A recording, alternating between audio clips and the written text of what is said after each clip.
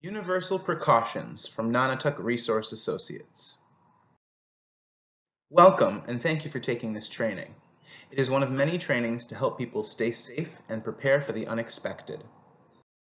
Today, we will be talking about what universal precautions are, bloodborne pathogens, protocols for safety, exposure, and a quiz to wrap things up at the end. Universal precautions, what are they? Universal precautions are recommended practices used to minimize the risk of exposure to infectious diseases and pathogens carried in blood and bodily fluids. Bloodborne pathogens. Bloodborne pathogens are infectious microorganisms in blood that can cause disease in people. Examples of bloodborne pathogens include hepatitis B, hepatitis C, and HIV. Hepatitis B. Hepatitis B can be transmitted by blood, sexually transmitted through IV drug users, through household contact, such as sharing razors, toothbrushes, sharing drinking cups and utensils. It can be treated with medications, and vaccines are available for hepatitis B. Hepatitis C. Hepatitis C is primarily bloodborne, can be sexually transmitted, prenatal, can be transmitted by blood-to-blood contact, such as non-sterile tattoos, syringes, or cuts. There is no vaccine currently available, but it may be treated with medication if chronic and causing liver damage. HIV and AIDS. AIDS stands for Acquired Immunodeficiency Syndrome. For prevention, follow universal precautions such as hand washing, proper handling and disposal of sharps and contaminated materials, cleaning and disinfecting after any contact with blood, and personal protection barriers such as gloves, masks, and goggles. Common ways of being exposed to pathogens. Some common ways of being exposed to pathogens include nosebleeds, lost teeth, cuts, vomit, bathroom accidents and soiled clothing, contaminated surfaces, and tissues and bandages. Modes of pathogen transmission. Modes of pathogen transmission include contact from skin to skin or from contaminated surfaces, airborne infectious particles, and droplets from sneezing, coughing, or talking. Body fluids. When dealing with any body fluids, err on the side of caution and take necessary measures to assume every person has an infectious disease. Protocols for safety. Essential techniques used to control infections are effective hand hygiene, using gloves and other barriers, disposing of waste appropriately, and cleaning spills promptly, carefully, and thoroughly. Hand hygiene. Hand hygiene is the single most important activity to decrease the spread of infections of all kinds. Wash your hands after using the restroom, before eating, before touching your mouth, face, or eyes. Be sure to use warm water, soap, and a cloth to dry off. Waterless hand sanitizer may be used if there is no visible soiling of hands, though it should not be substituted for soap and water. Always wash with soap and water after several uses of hand sanitizer. Wash hands after wearing gloves. Apply a dime-sized amount of soap or cleaner to the hands. Rub hands vigorously for 10 to 15 seconds. Scrub between fingers, under nails, tops of hands, and wrists. Singing Yankee Doodle or Happy Birthday in their entirety will ensure you've spent enough time washing. Barriers. Always wear gloves or place some type of barrier between you and the person you are caring for. And always wear gloves during cleanup procedures.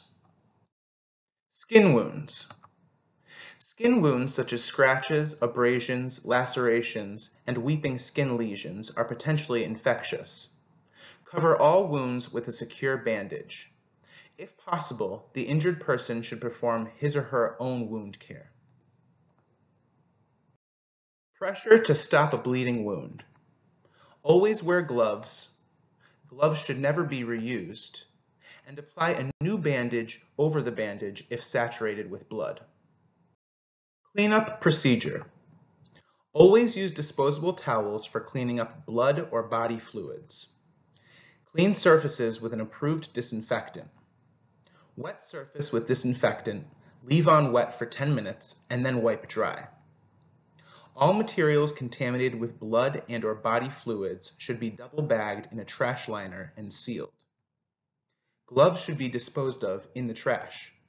Trash liners should not be reused, and trash should be discarded as soon as possible. Non-disposable cleaning equipment and materials. Mop heads should be disinfected with work-approved disinfectant. Any linens should be stored in a plastic bag until laundered. Thoroughly wash hands after cleaning, even if gloves are worn. Used needles, syringes, and other sharp objects. Needles should not be recapped, bent, or removed from the syringe before disposal. In homes where sharps are used, a designated container is kept for all used needles. When the container is 3/4 full, notify your manager to request a pickup. Visit www.massmedwaste.com for additional information on proper disposal and pickup. Respiratory etiquette. Always cover mouth and nose when coughing and sneezing. Use a tissue to cover mouth or blow nose and dispose of in trash. Use sleeve or arm instead of hands. And wash hands or use hand sanitizer after sneezing and coughing or blowing your nose. Exposure. Do not share towels, cups and utensils, razors, or toothbrushes. Even though bloodborne pathogens have not been shown to be transmitted in saliva, you should not share personal items. Bloodborne pathogen infections, even when treated, may sometimes be fatal.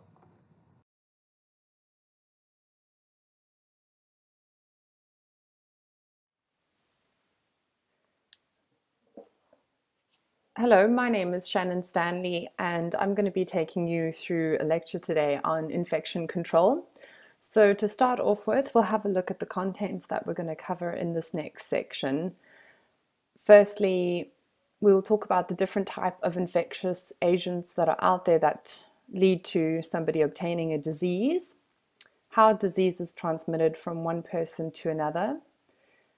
This occurs through the chain of infection, and understanding the chain of infection is highly important for the work that we do, especially when it comes to procedures of infection control, because through these infection control procedures, this is how we can stop infection spreading from one person to another.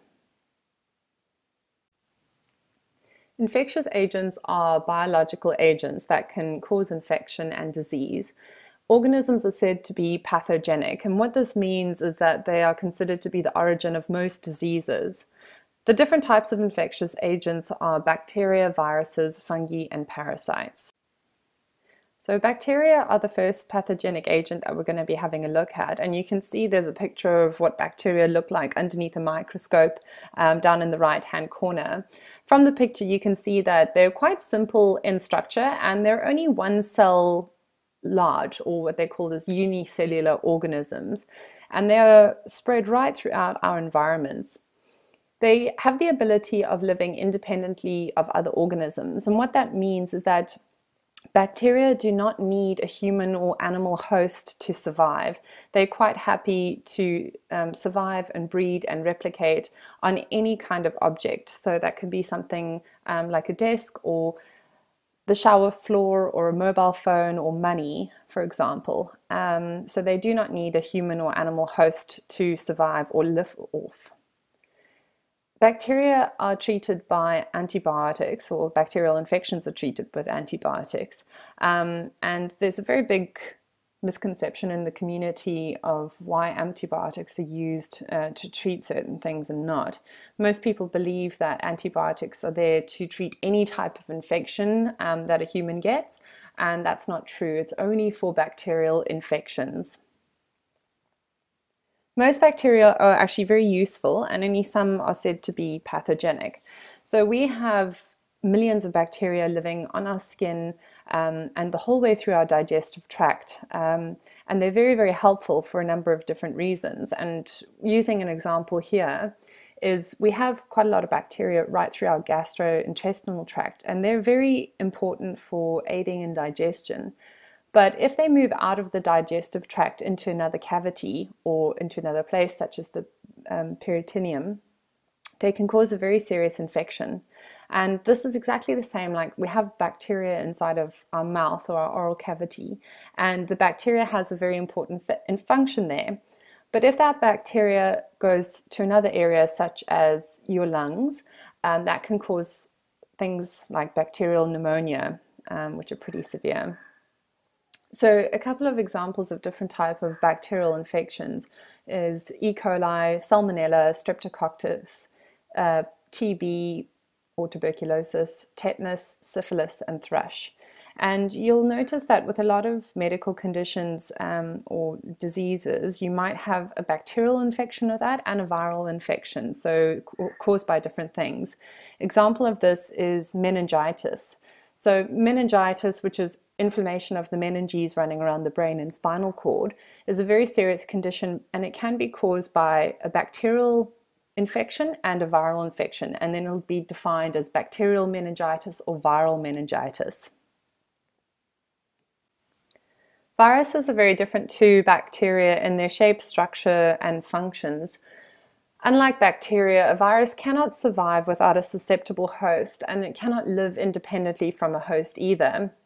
Viruses are known to be intracellular parasites, and this is due to the nature of how they function. So once they've invaded an organism, they actually use the organism's cell to hide away from the natural defenses of that organism and to multiply. This makes them incredibly difficult to treat, because once a virus invades the cell, it can only be killed by destroying the whole cell. And this has resulted to all current treatments of any type of viral infection is solely aimed at treating the symptoms of that virus and not about destroying the virus itself. Viruses can mutate, and so they become very resistant to drugs and medications. So the main defense against our viruses are actually vaccinations and inoculations. Common different types of viruses are things like the common colds, chickenpox, measles, mumps, rubella, certain types of pneumonia, the Ebola virus, which has been very big in the news as of late, and the AIDS or HIV virus. Fungi are a different type of infectious agent that, again, is different to viruses and bacteria in its shape, structure, and its nature. Fungi are organisms that are more like plants than animals, and these include yeasts and molds. Fungi can be present in soil, air, and water. So fungi are very different to bacteria and viruses in the sense that they are very happy living independently of any kind of human or animal host. But when they do come into contact with a human or an animal host, they're a pathogen that causes a very slow development of a disease. They're usually more mildly irritating compared to being fatal. The only cases where fungi can cause more severe effects is in patients that have very low or impaired immune systems. For example, in an HIV patient with a very low immune system, fungi can invade the lungs, the blood, and several organs and have quite detrimental effects on those types of patients. Examples of different kind of fungi infections are things like ringworm, athlete's foot, and thrush. The last type of pathogenic agent we're going to have a look at are parasites. So parasites need to live and to feed off other organisms. They don't live very well independently of organisms, only for very short periods of time. They can cause mildly annoying to very fatal diseases. Most worm infections are spread via feces that contaminate food and water sources. And the most common places that practitioners will see this is in developing countries where there's inadequate supply of fresh and clean water sources and of good sanitation practices. Different types of examples of parasites are things like roundworms, pinworms, hookworms, flatworms, and tapeworms, and flukes. Now, these would be causing more minor infections in an individual, but you can get very severe infections such as Bilharzia infections without treatment that can be fatal. In this next section, we'll be having a look at disease transmission and control. So first off, we'll discuss the different modes of transmission and the chain of infection. And then we'll have a look at different infection control methods and the importance of using things such as personal protective equipment, how to dispose of contaminated waste products, and managing needle stick injuries. In order for a disease or a pathogen to be spread from one person to another or from an animal to another, it needs to have a mode of transmission. The first type of mode of transmission is through direct or physical contact. Now, this is one of the easiest ways for a pathogen to enter into the human body because it bypasses a lot of the body's natural defense mechanisms. So examples of this would be through oral contact through the eye, intravascular injections, fecal contamination, and through sexual contact. Another mode of transmission is through what's called indirect contact. So this is where something has not immediately been passed from one body source to another. An example of this would be if somebody was to sneeze onto a table surface, or somebody was to cough an infectious agent onto a table surface, and the infectious agent could live outside that host for a while. Another person would come along and touch that surface and maybe wipe their nose or rub their eye, or even touch their mouth, and this would be a portal then for an infectious agent to enter into their body. So this is not direct contact. The organism needs to survive on an animate or inanimate object for a time without a human host. The next and very effective mode of transmission is through droplet transmission. So all those people who don't cover their mouths or cover up their noses when they sneeze or cough have the ability to spread infection through the droplets that they cough or sneeze out of their bodies, and somebody else would breathe that in, and that would cause transmission of the disease. Infections and diseases can only spread when the conditions are right. So we call these set of conditions the chain of infection. There are 6 links to the chain of infection, and all of these need to be intact in order for the spread of infection to occur from one organism to another. The first is the pathogenic agent. So examples of this is a bacteria, virus, fungi, or parasite. So this needs to be present in order for an infection to take place. The next is the reservoir. This reservoir source is where the infectious agent can normally live and multiply. And examples of this can be a human, animal, insect, in the soil, or any kind of contaminated food or water source. There needs to be a portal of exit. So this organism needs to move, this pathogenic agent needs to move from one reservoir source or organism to another. So it can exit via things like the respiratory tract, intestinal tract, through sexual contact, open wounds, blood, or bodily fluids. There needs to be an environment conducive for the mode of transmission. So this can be either through direct, indirect contact, or through droplet transmission. Then there needs to be a portal of entry into the new organism. An infectious agent can enter into the new organism via things like the respiratory tract, intestinal tract, through sexual contact, open wounds, and mucous membranes such as the eye or mouth. The last link in the chain of infection is the host susceptibility. So this determines whether somebody will or will not get infected by this pathogenic agent that has been passed from one individual to another. Things that can affect the host susceptibility are age. So the very young and the very old or debilitated would have a generally low immune system and a low ability to fight off infections.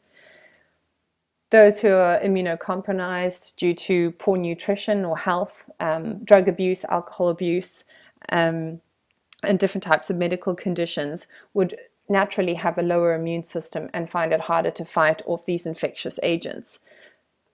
So again, All of these elements need to be intact in order for infection to spread from one individual or one source to another.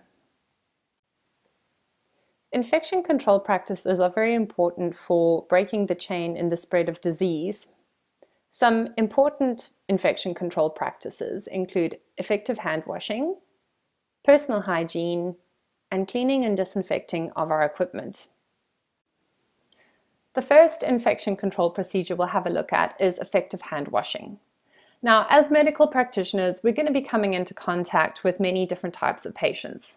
Some patients may be highly infectious and have infective agents on their skin or in the atmosphere around them, and other patients might be very immunocompromised. And it's important that we as medical practitioners are not aiding the transmission of disease. So we need to follow procedures like effective hand washing.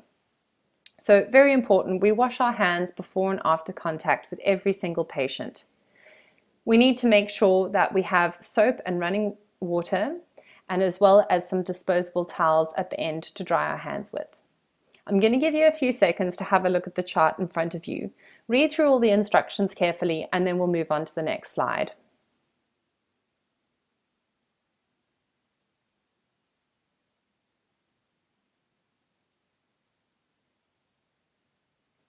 Personal hygiene is another important aspect of infection control, and by practicing good personal hygiene practices, we also help to break the chain of infection.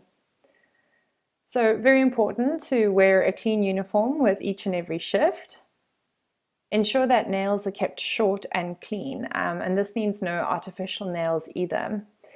Artificial nails, long nails, and excessive jewelry is a breeding ground for bacteria, and often these areas are not cleaned appropriately when performing the good hand washing techniques. So it's very important to keep nails short, no artificial nails, and no excessive jewelry.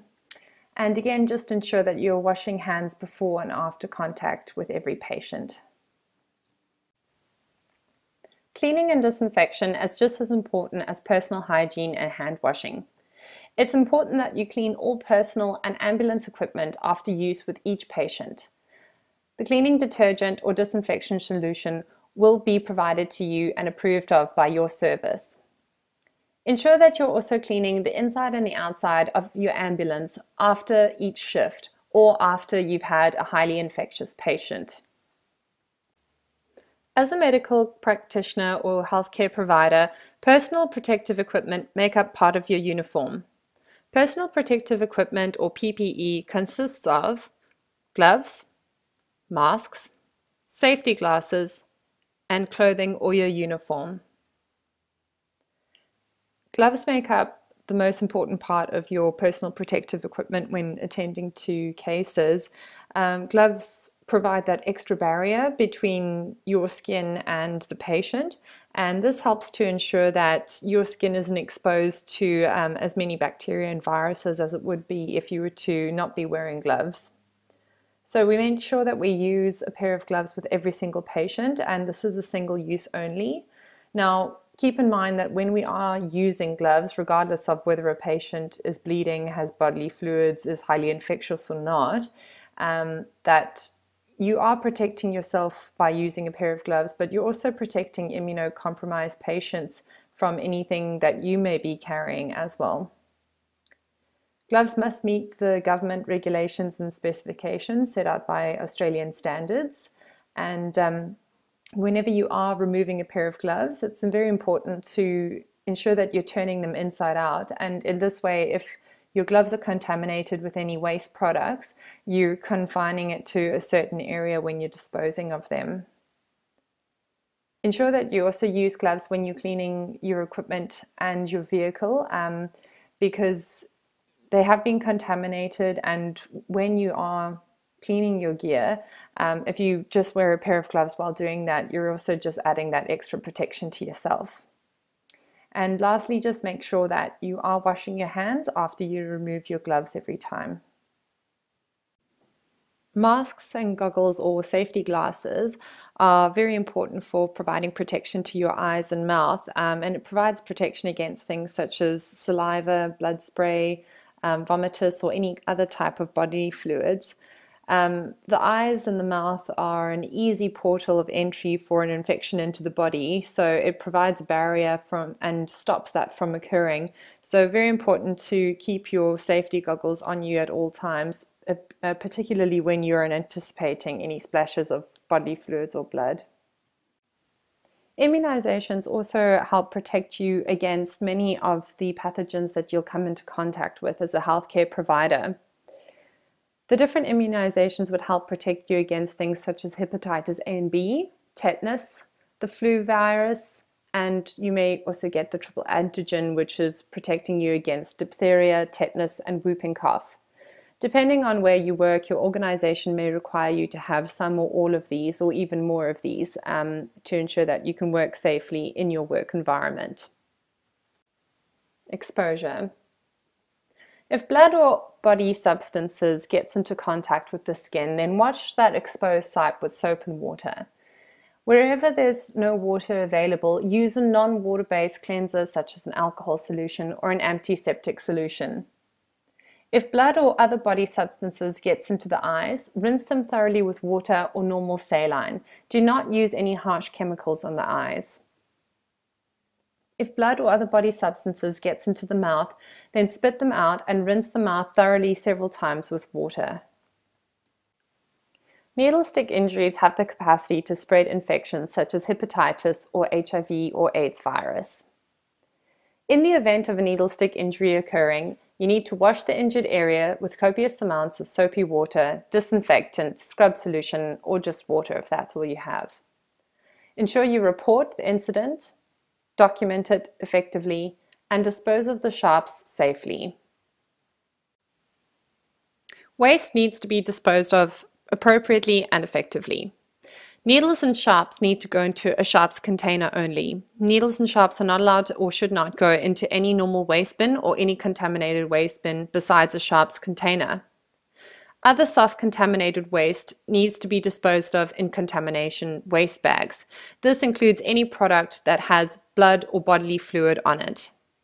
It is important that any scene we attend, we need to clean and make sure there is no waste left on scene. So in regard to isolation and reporting, if you've come into contact with a highly infectious disease case, then report the incident to a senior officer or operations manager immediately. You may need to be isolated or removed from duty, and your vehicle and equipment will need to be cleaned and disinfected appropriately. So it's very important that you are aware of your work health safety policies and procedures in your workplace.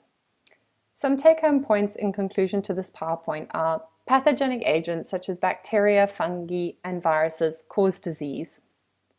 In order for disease to be transmitted from one person to another, the chain of infection needs to be intact. We as practitioners are responsible for maintaining and practicing infection control procedures to prevent the spread of disease.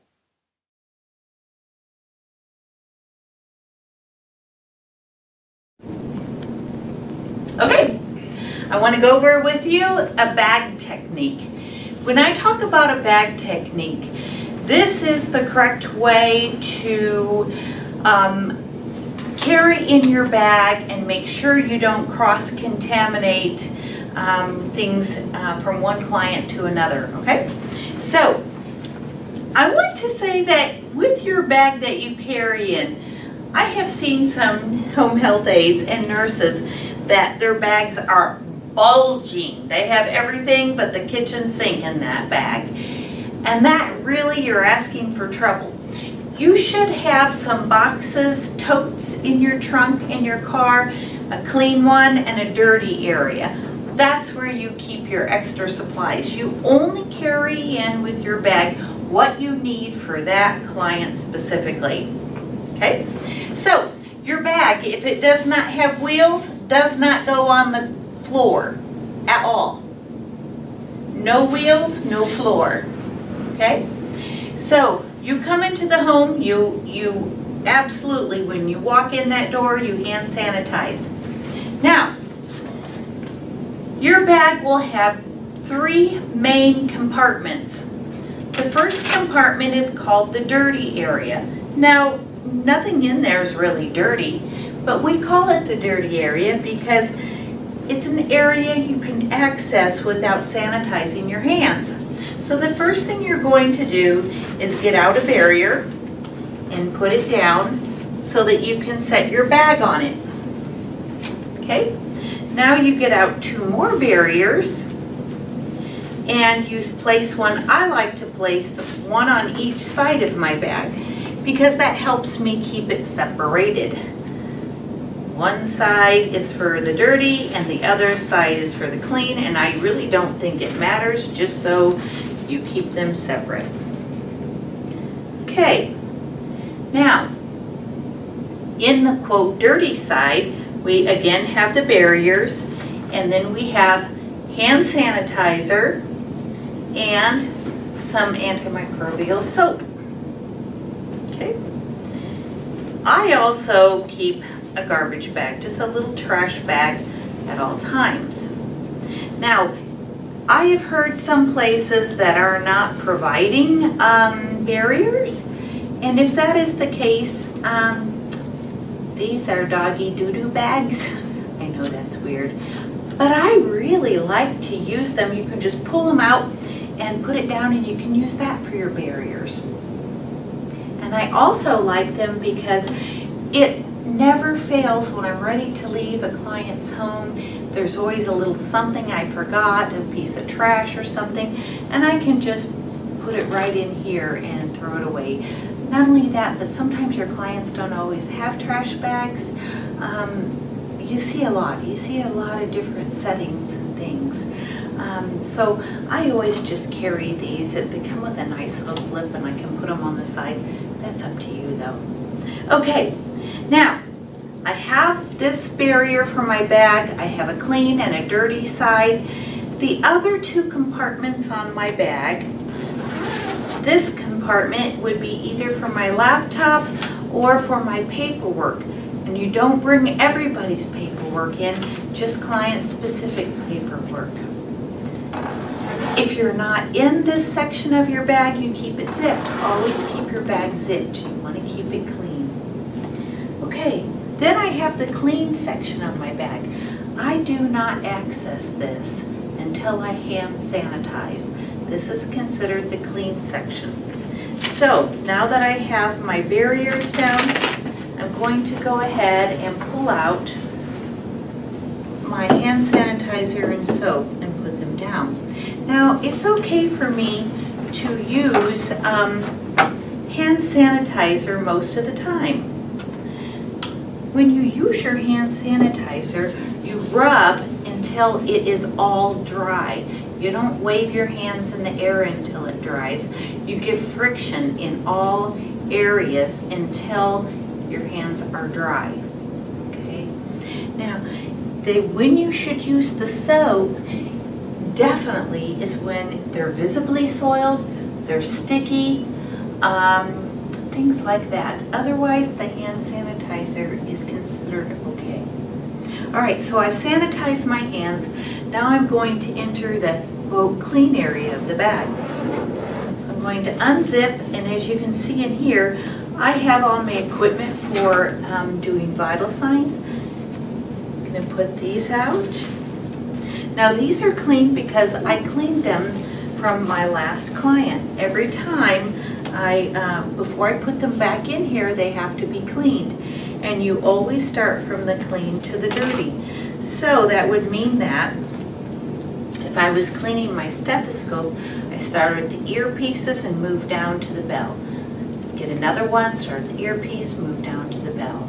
Okay? And I have to do that before I can put them back into my bag. The same thing with this. I would start the cleanest and go to the dirtiest. Okay? And I'd need to do that before I put it back into my bag. Alright, so that is your bagging technique. So let's recap to make sure you remember. There's a clean and a dirty side, and then a documentation component in your bag. The dirty side is going to have your barriers, hand sanitizer, and your soap. And on the clean side, you're going to have your vital signs equipment, your gloves, your wipes, and so forth. They are clean because you cleaned them before you left your last client's home, and they will be cleaned again before you enter them in. When you take things out of a section of your bag, you zip it back up again. Okay? And that is your bag technique for home health.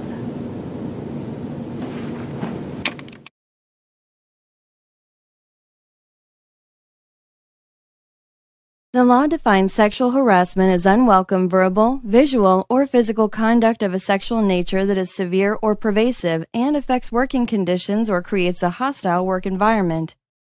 Conduct of a sexual nature is broken into 3 parts: verbal, visual, and physical.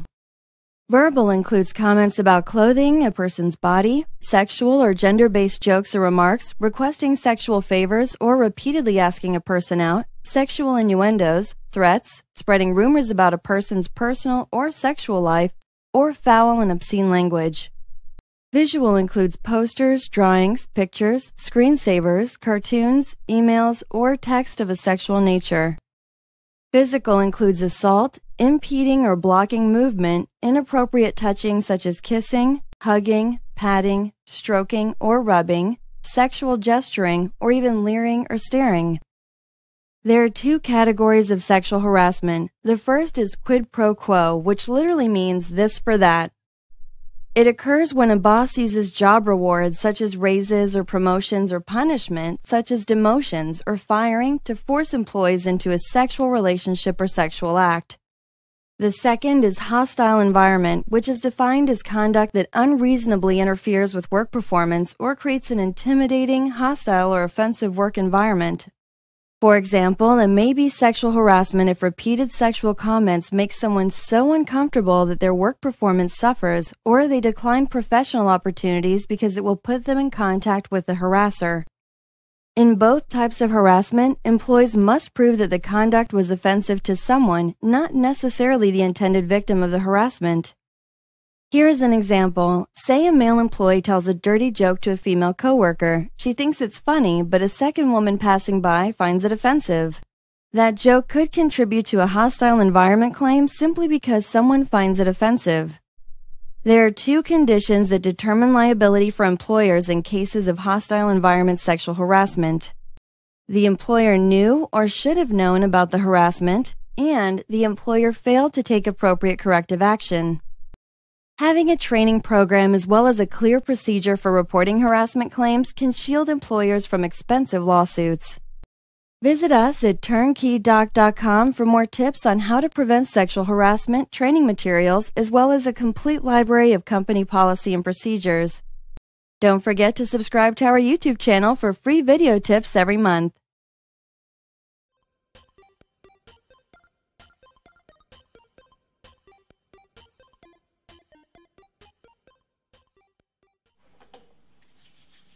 Hi, my name's Simon. I'm one of the final year medical students. Can I just check your name and age, please? Yeah, it's Andrew and I'm 25. Nice to meet you, Andrew. So today I'd like to check a blood sugar reading, if that's okay. That'll involve me taking a small blood sample from the end of your fingertip. Does that sound all right? Yeah, that's fine. And could I just ask you to go and wash your hands quickly with some soap and water, please? Okay. Whilst you wash your hands, I'll just assemble my equipment.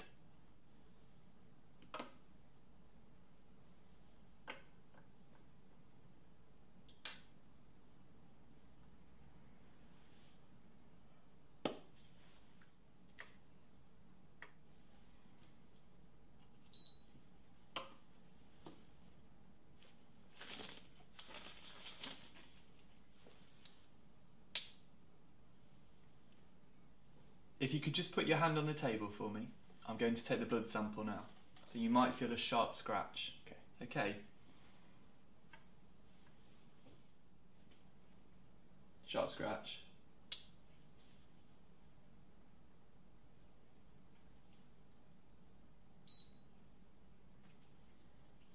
Just pinch your finger together for me.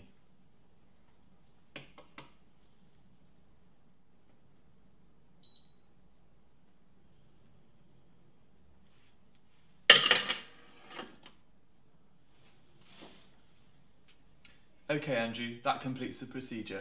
Thank you very much. Thank you. To complete the procedure, I'll document the patient's capillary blood glucose.